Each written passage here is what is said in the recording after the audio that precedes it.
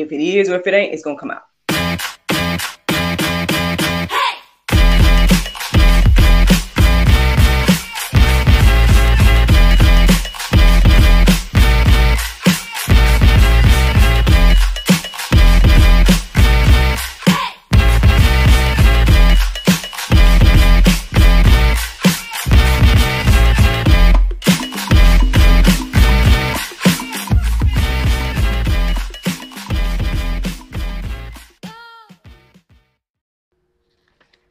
Good morning, everybody.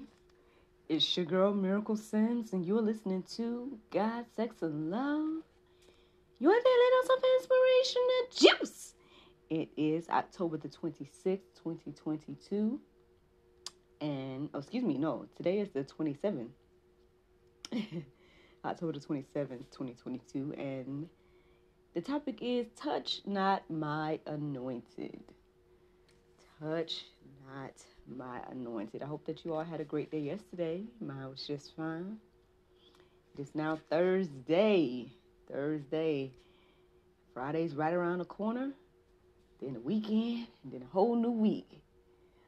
Days just seem to fly on by. Speaking of Friday, y'all know that a new episode of God, Sex, and Love, the talk show, should be going live at 7. We have Mr. Richard Rains, if I'm not mistaken.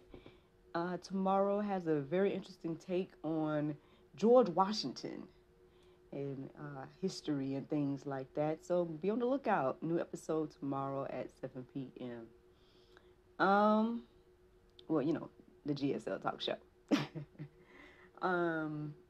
Nothing too much to report from yesterday. Same.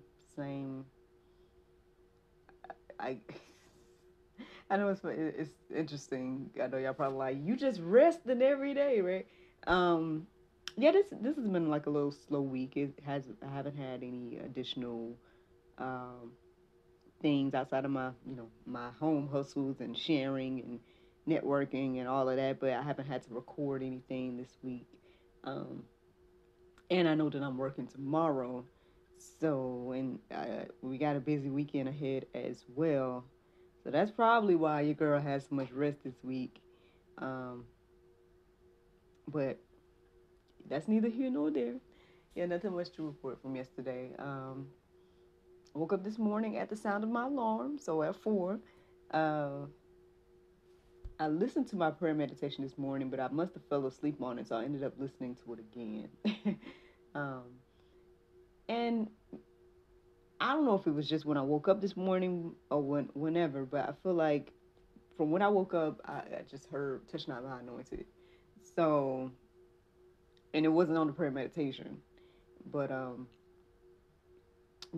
I got done listening to it for the second time,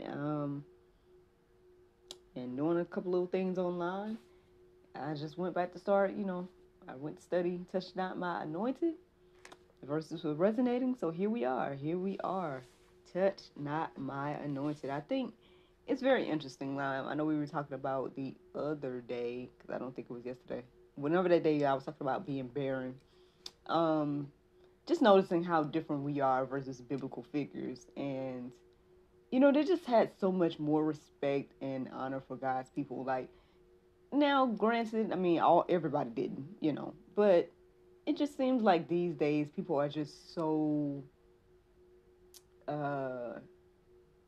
brazen, right, with their responses to the men or women of God, so quick to try to call people false prophets, just all these things, so quick to point the finger, not only at God's people, but God himself, And it's not anything that shocking or new based on, what the Bible tells us that, the end days are going to be like. And even how some people in the Bible reacted to Christ and everything, right? So it's nothing new. But at the same time, it's just very interesting. So, as I was reading the verses this morning and getting ready to write them down and everything like that, just a different perspective to think about this whole idea, right, of pointing the finger at God's people, at doing any kind of harm to God's people, as well as being, again, brazen towards the Lord. So this is what I came across this morning. Psalm 105:15 says, saying, touch not my anointed ones, do my prophets no harm. So yeah, that's obviously where that quote came from, or the topic name came from, that particular verse. Um, and I just thought it was very interesting how it was just very plain, simple. It wasn't said in any other fashion to be confused with any other, command. It said, touch not my anointed ones, do my prophets no harm. Now, the interesting thing is, I know we've heard over the years about, martyrs. We heard what happened to disciples. Anybody that's following Christ, they get some type of persecution. So, I mean, it comes with the territory um, of being a follower of Christ, right? But at the same time, to those individuals that do these things to those people, you know, well, I guess we'll get into that. We'll get into that. Now, just because something still happens to the people of God, right, doesn't mean that God isn't going to repay for the actions. Again, listening to Mr. Frank Turek just really put things into perspective for me to continue to understand that at the end of the day, God can do whatever he wants to do. He can allow what he wants to allow. And he can take people, from this earthly plane to the heavenly plane, right, whenever he wants. So just because God allows the persecution, right, he may even allow the person, his prophet, to be handled wrongly to death, to death or whatever. And maybe he'll take that individual, whatever the case is. But still, I guess, we should keep that first verse in our hearts and minds, that we should not be touching the anointed ones, right? Psalm 20:6 says, now I know that the Lord saves his anointed. He will answer him from his holy heaven with the saving might of his right hand. So again, I mean, reading that verse kind of makes you wonder, well, Lord, why don't you just strike the people down in the midst of the, you know what I mean? Like, we have our ways that we would do it, or our limited understanding, X, Y, and Z. Like, why did you allow Stephen to be stoned? Blah, blah, blah, right? But with Stephen being stoned, right, and Paul being there, or Saul, I guess at that time, being there, and witnessing that or whatnot, became one of the life-changing moments for Saul to become Paul, right? I know that I've been listening to, I know I spoke about the butterfly effect, and then I know they call something called the ripple effect or something like that. The fact that some things happen for a greater good, right? Because all things work together for the good of those that love God. Um, Even if it don't, in my humble opinion, I always add on that little phrase, even the things that we don't understand. So it may not make sense to us, certain things happening and why God allows it, and even if it's his anointed people that, again, is getting the persecution. But I mean, I was reminded this morning when I read a quote, but then also just in general, the Bible tells us, you know, basically it doesn't say that it tells us that weapons are going to be formed, but they will not harm us, right? I'm paraphrasing that verse. Y'all know, no weapons formed against me shall prosper, right? Um, yeah, it didn't say that the weapons weren't going to be formed against you. It just said it won't prosper. And it depends on what prosper means to the Lord. That's the other thing as well. It doesn't mean that every gun pointed your way isn't going to shoot a bullet, Now, he may say, if it's not your time to go, X, Y, and Z, you never know. Like, the bullet might get jammed in the gun, if the Lord don't want to take you right now. You just never know in regards to scenarios like that. But in the event that he is ready to take you, then the bullet will take you. And I guess that's just one of those things to think about when it comes to our time here and everything like that. And that God has control over all things. So just a little something to those that are, well, walking in the faith, and you're struggling with the idea of persecution, and struggling with the idea of, like, being an anointed one, and you're feeling all the wrath of that.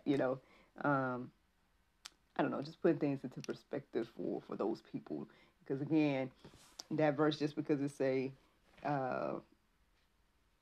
you know, the weapon isn't going to prosper, don't mean that the weapon isn't going to be there.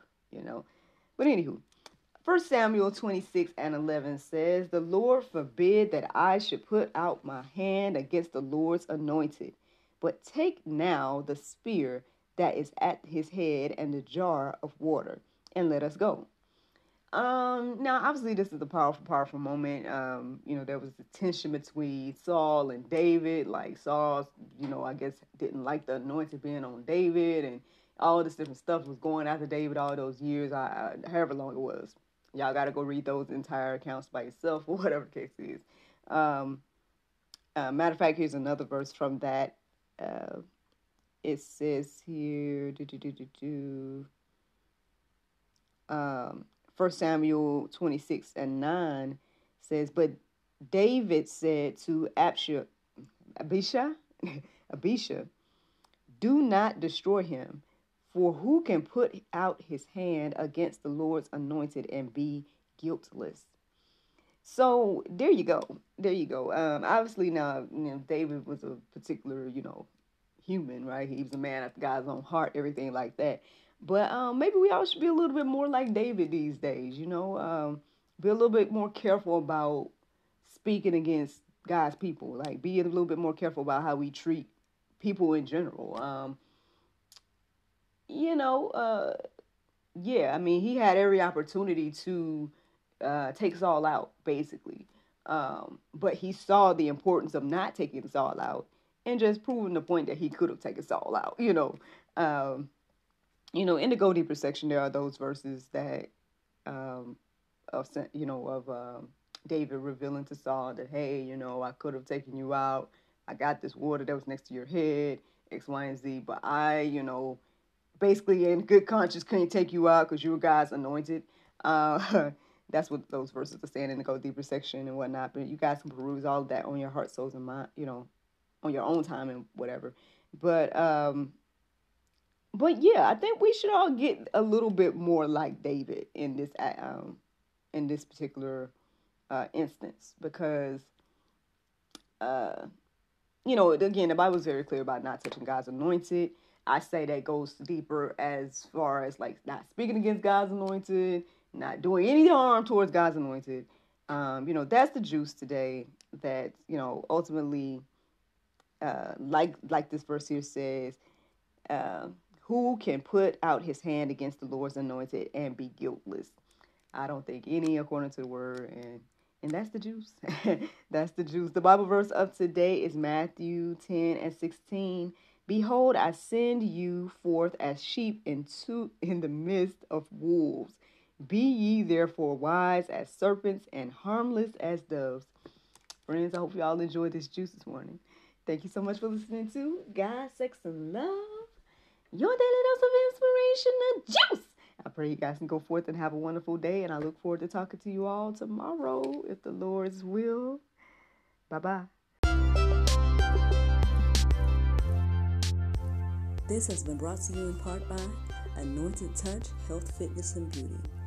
Eat right and exercise daily. Walk with God. Run from the devil. 1 John 20:20. You have an anointing from the Holy One.